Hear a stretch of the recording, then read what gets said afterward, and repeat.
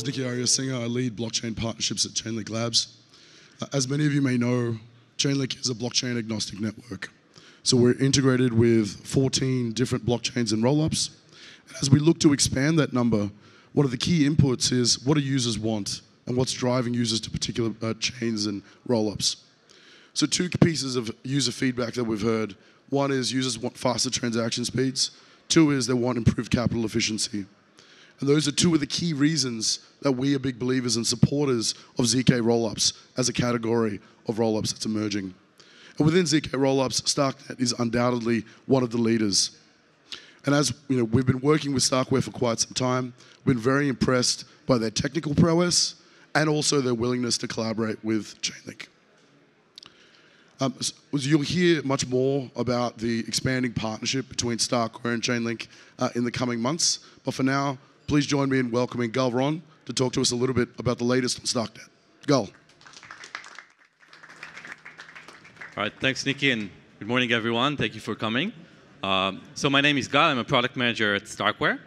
And I'm going to talk with you today about scale. So over the past 4 years at StarkWare, we've been building systems that scale blockchain. Last year, we released StarkNet, which is a ZK rollup on top of Ethereum that significantly increases the scale of Ethereum.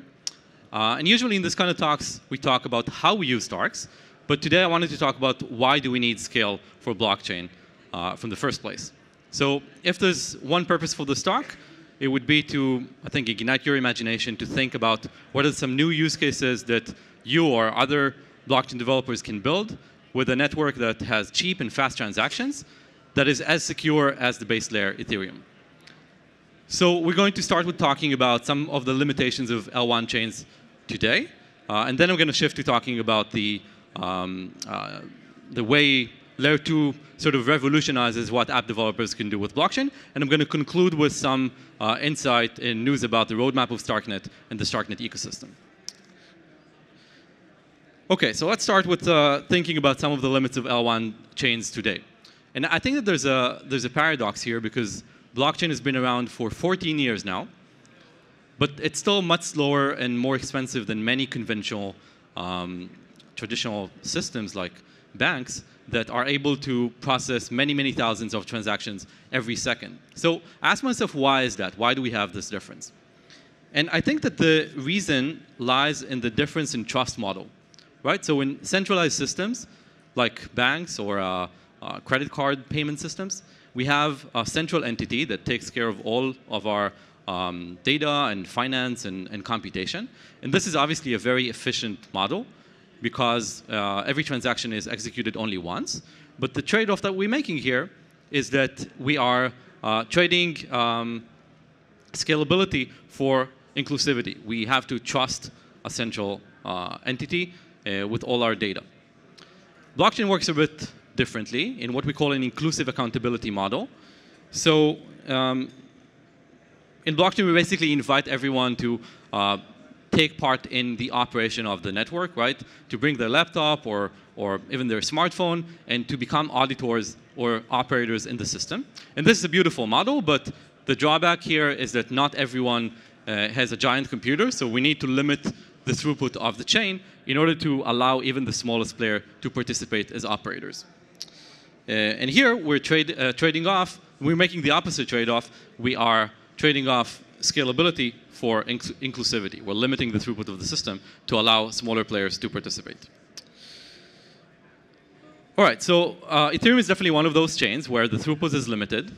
And the fact that the throughput is limited makes transactions quite costly, which requires app developers to operate in a very restricted environment.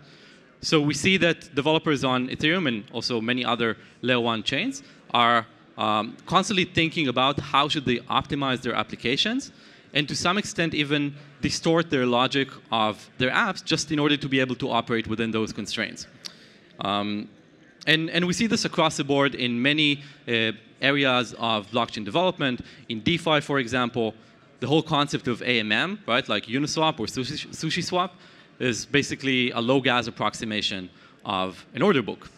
In the field of oracles, updates are quite expensive, so developers have to deal with low-frequency updates and limited data sets. in the area of DAOs, most DAOs actually do not bring their voting on-chain because it's quite costly. And we can continue with this list on and on. So I think that for all of those reasons, the task of scaling blockchain is it's kind of obvious why it's quite deserving. And the question here is, how do we create a chain that has both inclusive accountability, where everyone can participate, but is scalable? So we want to keep a high throughput without excluding anyone from participating in the operation of the system. So let's think about a first attempt, which is basically asking everyone to have larger computers, more disk space, better internet connection, and that's the direction that a lot of other layer ones are taking. And this is great. Like, that's a really good way to increase throughput. But the problem is that not everyone is going to be able to keep updating their systems over and over. So over time, we start excluding smaller players from participating in the operation of the network. And we sort of regress back to the centralized model, where we have a small set of large computers taking care of the operation. OK, so the approach that we've been sort of pioneering at StarkWare for the past 4 years and is now embraced by some other projects is scaling through the use of cryptographic validity proofs, which basically means trusting math instead of trusting humans. So in this model, we have one or a few very large computers that process all transactions. But the thing is that we don't need to trust anything about those computers. They can really be as evil and as malicious as it gets. We don't make any trust assumption on their hardware or their software. And the reason that we can do this is that those computers, along their processing of the transactions, they output a cryptographic proof that attests for the validity of their execution. That's what we have on the one side. And on the other side, we have many, many small computers that verify the validity of those proofs. And verifying the validity of a proof is a very simple task. Like, even with the smartphone that you have in your pocket, you can very easily validate a proof that attests for the processing of many, many thousands of transactions. So on the one hand, we have quite a computationally intensive process of generating a proof, which is quite exclusive for that reason. And on the other hand, we have the process of verifying the proof, which is very simple and lean and can be done by anyone, so it's very, very inclusive. And that's how we get both scalability and inclusive accountability. And that was also a 60-second or 90-second intro to how Stark proofs work and to how StarkNet works. All right, so what do we achieve with a system like StarkNet? First, we achieve scale in the form of speed, right? So on Ethereum, we have a TPS that the number of transactions per second fluctuates around, let's say, between 10 to maybe 25 transactions. But on a system like StarkNet, the number is much, much higher than that. And with concepts like fractal scaling that we introduced earlier this year, the TPS of the system is pretty much uncapped. That's one benefit. Another flavor of scalability is using complex logic, complex transactions that I'm going to touch more on in a second. Basically, imagine that you could interact with a smart contract that has 100,000 lines of code instead of 100 lines of code, and still do it cheaply and quickly. And the last benefit is security. Because we commit all our proofs to Ethereum, the base layer, we get the same security as Ethereum. And you might have heard the term Cairo mentioned in the context of StarkNet. So Cairo is the programming language that we use for writing smart contracts, which execution we later prove with Stark proofs. OK, so all those benefits unlock quite a lot of new use cases for blockchain developers. And I want to touch on some of them right now. So since we're at the conference by Chainlink, I think it would be appropriate to start with some examples from the world of oracles. And when I think about the way Layer 2 technology revolutionizes oracles, I think about three things. One is the frequency of updates. Two is the concept of computational feeds. And three is the diversity of data sets. So in terms of frequency, when Oracle updates, when transactions are much cheaper, oracles can update much more frequently. The data is always a lot more fresh. And this is fundamental for reducing risk in DeFi apps. computational feed is the concept of, instead of sending price feeds as oracles, sending complex functions of those price feeds. So if you think about constructs like risk or yield or volatility, these are functions of price feeds, and those components are really fundamental for a lot of traditional applications in finance, and they now become available on systems like StarkNet. And the third thing is the diversity of data sets. Again, when you have very cheap transactions, each app can kind of pull the unique data that it needs as an oracle. So we can break out of the scheme of sending only price feeds to sending weather data, gaming data, sports data, and so on. Another area that is disrupted by layer 2s is DeFi. And we have quite a vibrant DeFi ecosystem on StarkNet. And those are some of the applications that we see those DeFi apps implementing in Cairo. So we have an app implementing an order book that's fully on-chain. We have an app that implemented cross-margin trading on-chain, which basically means using the same collateral for multiple DeFi positions. We have an implementation of DeFi pooling, which is the concept of pulling a bunch of DeFi users together into a single layer 1 transaction in order to reduce the cost of gas they're using.